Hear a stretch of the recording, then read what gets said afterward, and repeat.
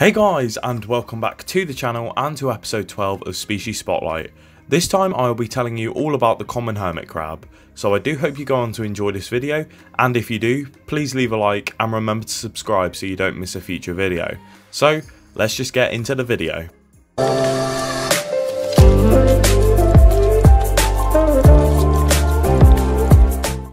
As its name suggests, the common hermit crab is the most common species of hermit crab we have on our shores. It's a small species of false crab that can grow up to 3.5 centimeters.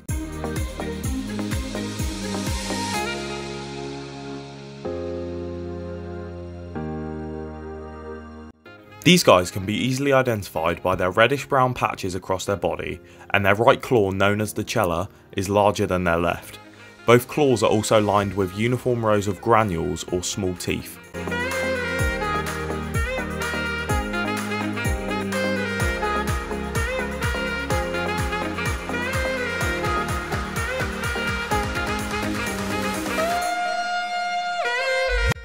They live in old sea snail shells, particularly old whelk and periwinkle shells.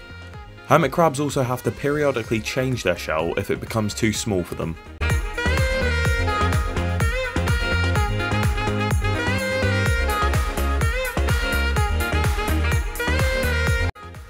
Their pincers are typically tough, but the rest of their body remains soft to make it easier for the hermit crab to quickly coil up into its shell when it feels threatened.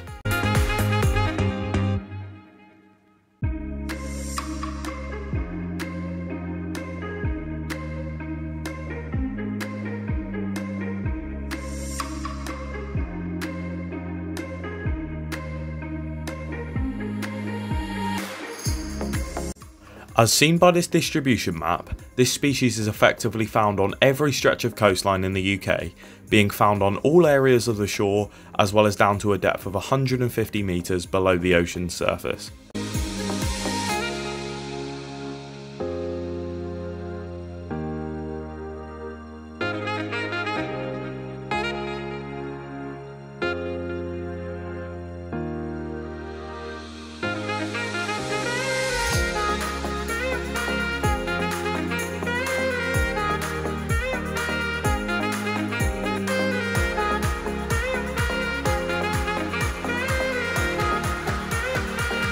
Hermit crabs are known to be opportunistic scavengers, feeding on anything they can find, including decaying seaweed, decaying animal matter, bacteria and diatoms.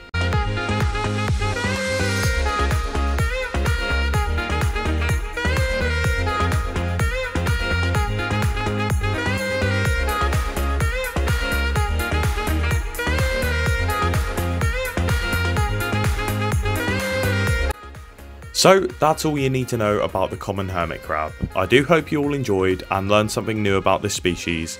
Thank you all very much for watching, remember to leave a like and subscribe if you enjoyed, and I will see you in the next video.